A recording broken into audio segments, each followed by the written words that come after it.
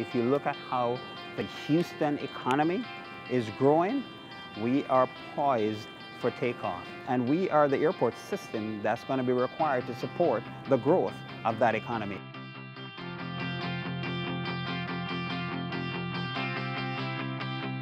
A lot of people think we probably only have 2 airports, Hobby and IAH. But the smaller airports play a vital role in the community. We are connected to the rest of the world through our aviation facilities.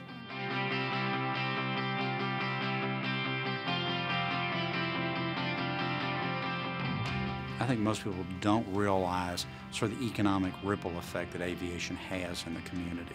The Houston airport system has an over $27 billion impact and accounts for over 200,000 jobs.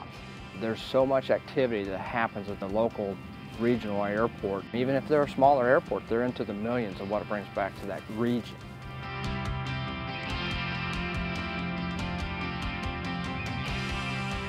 The purpose of this plan is so that we can continue the progress and the growth and development of our regional airport system. The ability to think down the road for 20 and 30 years about the investments that need to be made and have a plan working towards that's critical.